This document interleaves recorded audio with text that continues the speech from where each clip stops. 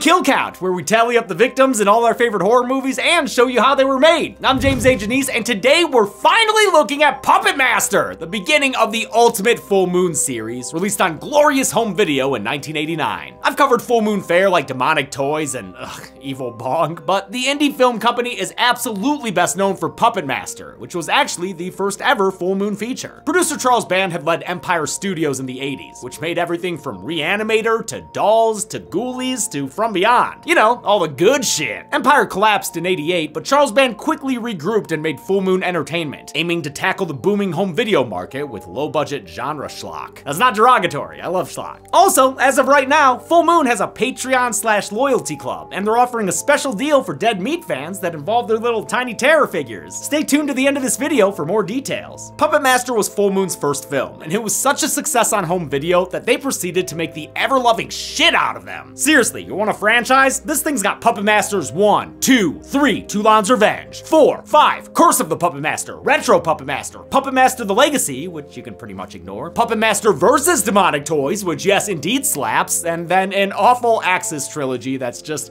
fucking awful. There is also an unrelated reboot kind of thing with some tasteless kills and, Nazis. And oh yeah, the Blade and Dr. Death spin-off films. Oh wait, there are also comic books, action figures, trading cards, and a free-to-play multiplayer game released last year on Steam. There's a lot of fucking puppet shit, okay? The first Puppet Master stands apart from its sequels by virtue of how weird it is. It's almost a Friday the 13th situation, where the franchise is more well known through its sequels. I mean, we've still got puppets killing people, but the plot is centered around a horny group of adult psychics who gather at a hotel because of their dead friend. The puppets aren't really the focal point, and are competing for screen time with a whole bunch of other weird shit. Weird horny shit. I think most fans of the series enjoy the middle sequels the most, which focus a lot more on the puppets and their creator, Andre Toulon, sometimes in the fight against Nazis during World War II. Movies like the fourth and fifth ones are a lot more fun, whereas honestly, this first one is pretty slow and boring. I mean, the two main characters are just fucking wooden planks, but at least the other cast members are doing stuff. Now, I'm gonna talk a lot of shit about this movie throughout the video, but please don't think that means I don't love it. I find it cozy as hell, and I love laughing at the weird parts, especially the weird horny parts. I've been a Puppet Master fan since I was a kid, and I've always wanted to cover them on the Kill Count, but I'll only be doing the first one for now. We've got to see if you all care. I hope you do, because this is the kind of stuff that made me fall in love with horror in the first place. Hopefully, you too can fall in love with Jester, Tunneler, Pinhead, Leech Woman, and their noble leader Blade. And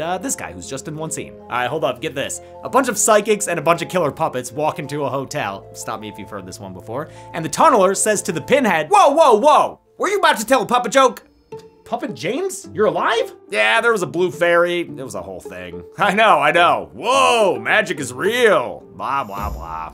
Wow, that's incredible, man. Congratulations. Are you kidding me? To exist is to suffer. But what are you gonna do? Hey, don't talk like that. There's plenty of great things about life. Oh yeah? Name 3. Just 3? That's easy as hell, man. In fact, I'll do you one better. In honor of the upcoming Valentine's Day, I'll give you 3 pairs. That's really not necessary. There's having a big bowl of popcorn while watching a movie, having a cup of coffee while reading a book, and listening to music, like Gorillaz, with today's sponsor, Raycons. Raycon is an audio brand that provides amazing audio quality at half the price of other premium brands. All with the perfect in-ear fit, thanks to their super comfortable optimized gel tips that actually stay in your ears. Wait, do you hear through those ears? Are those functional? I don't know, probably. Works for me. Music is one of the great joys of life, and with Raycon's 8 hours of playtime, along with 32 hours of battery life thanks to the charging case, you can enjoy your music as long as you want. So if you're like me, you can drown out the world in noise isolation mode and get that workout in while listening to Poppy, switch right to awareness mode to do some chores with Rina Sawayama, and finally, hop back to noise isolation to take a load off with Tame Impala. And you're saying this will free me from the existential dread of reality? Yeah.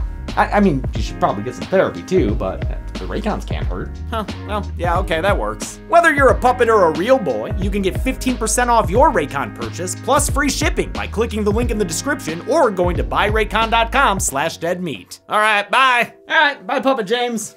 Let's get to the kills. The movie begins with one of my favorite horror themes.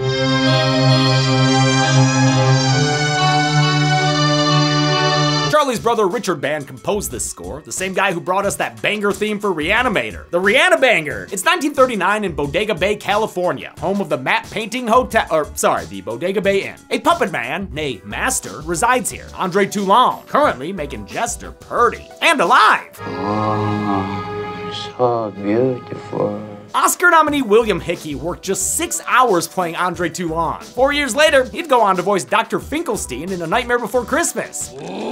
Gone again! One of his puppets / upside-down Steadicam ops sees that the Nazis have arrived. Not the Nazis! It runs back inside and through the hotel without most of these Muppet babysitters seeing it. This POV puppet is Blade, and we love him, folks. Well, this lady doesn't, but she's wrong! Look at the little guy! With a warning from Khan, who will disappear after this scene, Toulon knows to pack up his puppets before these Nazis are at his door. Blade arrives just in time to join the luggage, and the trunk is stashed away in a secret wall hole. The Nazis get to his room, but Andre escapes them on his own terms. Sorry, not sorry, Nazis. Get used to losing. 50 years later, in the present of 1989, 4 psychics assemble at that very same Bodega Bay Inn. They believe they were summoned here by the spirit of their friend Neil Gallagher, who died recently. Since we have a body on display, and he is indeed dead, I'll go ahead and put him on the count. They meet Neil's widow, Megan, whom they didn't even know existed. Somebody married Neil? They learned that Megan inherited this hotel when her parents died 2 years ago. Neil promptly married her and tore the Bodega Bay Inn apart looking for Andre Toulon's secrets. The inn is played by the Castle Green apartment building, which was built in 1898 and isn't seaside at all. It's actually an old Pasadena in Los Angeles. An image of the building was simply superimposed onto a shot of an oceanside cliff. Once upon a time, this group of psychics helped Neil track down the ancient Egyptian power of giving life to figurines. First, there's Dana Hadley, whom the others call the White Witch. I prefer to think of myself as a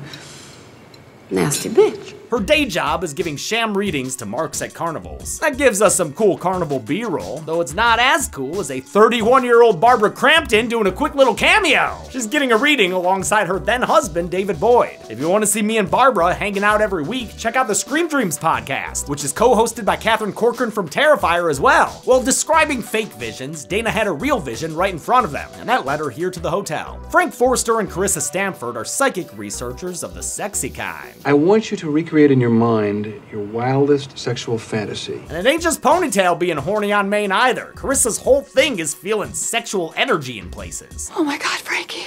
What? This is a movie star bed. And finally, the dude rocking my hairline is Alex Whitaker, an anthropology professor at Yale. His power is having prescient dreams, including a Neil nightmare that left him with belly blood on his mind, and leeches on his mind belly. So yes, these people do have actual psychic powers. Like Alex can feel on photos and get dreamy visions with crappy hard lighting. Dana wonders how they didn't sense that their friend Neil had died, but it ain't because the dude's not dead. They stick a fork in him dead, or at least a hairpin. While they ponder that conundrum, they discover Neil was a monster. Carissa senses that he raped a woman in this elevator. Oh man, I hate how much Neil's face here looks like John Flansburgh's in the Anna Ang video. God, and that noise he's making? That don't sound like Flans. Puppet Master's weird-ass screenplay went through many changes. At one point, the group of friends was a coven of witches. While producer Charles Band came up with the title and some of the puppets, the original script was written by Kenneth J. Hall. Hall is a writer and effects artist who would go on to design that sack of snow shit Jack Frost and the animatronics in Willy's Wonderland. He was also part of the OG Critters crew. Band then hired David Schmoller to direct Puppet Master. 10 years prior, he had made the awesome Tourist Trap. Little girl. Schmoller rewrote the screenplay using an alias named after Pinocchio author Carlo Collodi. He added elements like the group's psychic abilities and all the bondage stuff. He also requested that Blade's face be modeled after Klaus Kinski since he found the actor difficult to work with while shooting 1986's Crawl Space. It seems like there's some acrimony between the writer, the director, and the producer, with Hall upset over Schmoller's script changes and both men accusing Band of not properly compensating them for the project. Not that I've received any money for that over the years. I've been basically discarded. I guess this movie's like the first Friday the 13th in more ways than one. Teresa the housekeeper don't like having these weird psychics in the hotel. Maybe she's got a thing against taxidermy good boys. But housekeeper Teresa ain't gonna have to care for long, thanks to Pinhead the coffin stuffer puppet. He grabs a fire poker and kills her with a single thwack to the head. Don't worry, T, I'm sure that blood will sizzle right off. Things are strange irrespective of the killer puppets too. Neil's body is popping up in weird places, giving his widow a headache. Good thing she didn't see the shadow puppets right behind her. Dana thinks Neil's spirit spirit is coming to kill them all and warns Alex to protect himself. I guess the chicken foot blood does the trick, since this POV puppet runs all around him without ever raising so much as a blade. Man, I hate how much they use the puppet POV. I want to see Blade, not see what he's peeping through those puppet peepers. What is he looking at anyway? Oh, again with that dog! Frank and Carissa busy themselves, having ghost orgasms in the tub and or dressing up like the weird kid from New Year's Evil. They embark on a, quote, sexual experiment. Wonder if they had to apply for grants. Actor Matt Rowe there has been on this show before, talking to a different deadly doll. What's your name, buddy? Chucky. Blade takes a gander with his P.O. Vuppet, and the little guy likes what he sees. Wow, he even bloody birthdays the show with Tunneler. Hope he's getting plenty of quarters for it. As Frank tunnels into Carissa, Tunneler enters the room. This driller killer puppet was modeled after Italian fascist Benito Mussolini, which is slightly less weird when you consider all the Nazi fighting sequels later on in the series. Carissa hears something and goes to check it out, then holds her face below the bed long enough for Tunneler to charge at and kill her. How? By tunneling, of course! She dies with a red right hand. Frank is left tied up and blindfolded, leaving him at the mercy of Leech Woman. Yeah, her name is Leech Woman. She's a woman who hacks out leeches. That's her power. She has the curves of a woman. She will walk like a woman. And at the same time, she'll spit up a leech. Other puppets are equipped with various weapons or are big strong, but Leech Lady, just pukes out leeches. It is the most ineffective method of murder I've ever heard of, but it still kills Frank, you know, somehow, like eventually. The movie doesn't stay with the scene long enough for us to see it, but I mean, to be fair, film stock's expensive. Neil's body ends up in Dana's room next, maybe to see what the fuck's going on with her and that stuffed dog. She doesn't shake out any answers for him though. Really, she just blows smoke up his ass. She gets her calves attacked by Pinhead and his big old giant man hands. The injury leaves her crawling down the hallway like the most useless person ever. And Pinhead easily catches up so he can, what, just punch her in the face? Get out of here, Pinhead! Going. Blade shows up and Dana briefly escapes him on the elevator, but he catches up through the ceiling hatch. He kills the psychic lady with his little knife hand by slitting her throat, and her death has an audience too, an excitable jester who's pretty pleased with what he sees. The film's puppets were created by an actual puppet master, the late David W. Allen, who was Oscar nominated for his effects work in Young Sherlock Holmes. He pulled from all sorts of inspirations for the designs, including Italian comedy and French Grand Guignol theater, German expressionism, and Renaissance art. I love how varied and interesting they all look. For all the drama surrounding who's responsible for what, I think a lot of this first film's success is due to Allen's work. He and his team used several techniques to bring the puppets to life. There were animatronics engineered by Mark Rappaport, who would go on to do effects work in movies like 300 and I Am Legend. There was stop motion, which proved to be quite time-consuming. That 12-second shot of Pinhead in the coffin took 2 days to create. And of course, there were, well, puppets. And even that was complicated. One character could take up to 5 people to operate. Several versions of each puppet were built for different purposes, including stunt puppets that could get the shit beat out of them. And for Pinhead, actress Cindy Sorensen both puppeteered and played his meaty hands. Those were her fists punching Dana in the face. Alex is woken up by Megan, who takes him to the hotel's abandoned upper floors. Inside a white ballroom, she dances with Neil, who's clad in a crappy knockoff Phantom mask. They dance for freaking ever while Alex just watches until Neil takes out a gun. Horror journalist Nat Bremer, a guy who literally wrote the book on this franchise, compares this first film to Italian genre films. It has a dreamlike, surreal tone, where random things seem to happen, just like in a lot of giallos. Hell, Dana's vision seems to be directly inspired by a similar one in Deep Red. Puppet Master looks the part too, thanks to Italian cinematographer Sergio Salvati. He was a frequent collaborator of Lucio Fulci and shot films like City of the Living Dead, Zombie, and The Beyond. Alex wakes up from his dream safe in bed. What's happening, Alex? Okay, never mind, he was still asleep, but he wakes up from that dream safe in bed. But then he has the same exact experience his dream foretold, Megan knocking on his door and leading him to the hotel's abandoned upper floors. I get that Alex's power is precognition, but do we really have to watch all of this shit again? I mean, we're just padding at this point. I'm starting to get American Graffiti'd off. That 10-minute intro was bad enough. Instead of showing him a ballroom, Megan shows Alex the journal of Andre Toulon. Like my other puppets, they mirror the soul of their master, and with me they are harmless, but I fear what they are capable of if placed in the wrong hands. Wrong hands like that bastard Neil Gallagher! Alex and Megan find the corpses of the other psychics set around the dinner table in all their dead and tunneled glory. Then they're confronted by Neil Gallagher, in the flesh, here with an army of candles and a whole bunch of puppets. Honestly, way more candles than puppets though. That's a lot of candles. Neil confirms that he did indeed die, but now he's back, baby, and not in pog form. Using the techniques of the old puppet master, I brought myself back to life. Thanks to his resurrection, now he can live forever. forever! And since he's mastered it for himself, he doesn't need to play with puppets no mo. Oh shit, don't throw Jester, dude, you'll break his face! And the other puppets will remember that. Also, looks like they don't approve of domestic violence. Neil starts mollywopping Alex, but soon enough, Pinhead the puppet starts mollywopping Neil. He gets locked inside the elevator with the puppets he's betrayed, and they're ready to tunnel an apology out of him. He tries to escape, but they're about to put a pin in that plan. Blade cuts off his fingers, getting embalming fluid all over the carpet, and then all the puppets descend on him with stabs, more drilling, a sensual temple massage, and of course the leeches. Sure, leech woman, get in there with your weird shit too. She orally craps a blood slug into his mouth, the final little salty insult before a neck snap kills Neil Gallagher. Again, glad to see that guy go. Why are you two crying? That dude was an asshole. The next morning, Alex leaves? What the fuck, man? I thought you were trying to get with this chick. The movie ends with Megan in the hotel by herself, save for Dana's stuffed dog Leroy, who suddenly finds itself reanimated. Okay, how many strings of life were cut by a group of deadly puppets? Let's find out and get to the...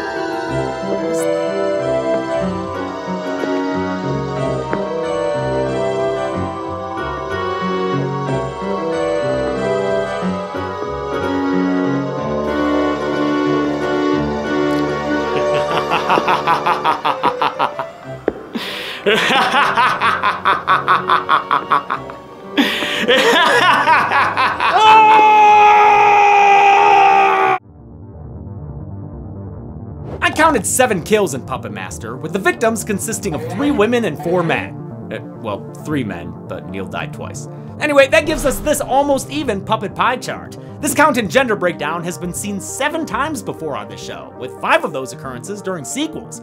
I found that mildly interesting. With a runtime of 89 minutes, Puppet Master had a kill on average every 12.71 minutes. I'll give the golden chainsaw for coolest kill to Neil Gallagher, the second time. Even though his death ultimately came at the hands of a neck snap, he ran the whole gamut of puppet punishment, down to the ineffective leeches. Dull machete for lamest kill will go to Neil Gallagher the first time though, since his friends walked in and, you know, he was already dead in a casket. And that's it. Puppet Master was released direct to video in 1989 and was called one of the best movies of the year by Joe Bob Briggs. Yeah, check it out. If this episode does well, I'll look at the sequels, at least some of them, but next week we're taking a trip to the boardwalk with the Lost Boys. Until then, I'm James A. Janice. This has been the Kill Count. Thanks a lot for watching this Puppet Master Kill Count. We finally did it. Yeah, so about that full moon thing, they've got a Patreon/loyalty club with a ton of different tiers of rewards. I was seriously impressed with what they were offering. There's behind the scenes stuff, there's exclusive articles, there's exclusive access to shows. Higher tiers include stuff like monthly Blu-rays and merch like shirts and tote bags. And the highest one even has producer credits available for you. But Charles actually hit me up and told me to make an offer to Dead Meat fans. So this offer is good for the month of February. The first 100 people who sign up at the $10 tier and mention Dead Meat, they'll get a code to get a free Tiny Terror figurine. These are like blind box items. There's at least 10 little figures. For Puppet Master, they got Tunneler, they got Leech Woman, and they got Blade. There's also the Ginger Dead Man, 6-Shooter and Torch from the other Puppet Masters, Baby Oopsie Daisy from Demonic Toys and Jack Attack, and Eevee, the Evo Bong. I really like them, they're nice and cute, and one of them can be yours for free if you are one of the first 100 people to sign up at the $10 tier and mention Dead Meat when you do. I thought that was a really cool thing, so thank you, Charles, and thank you all for watching. I'll see you next week. Be good people.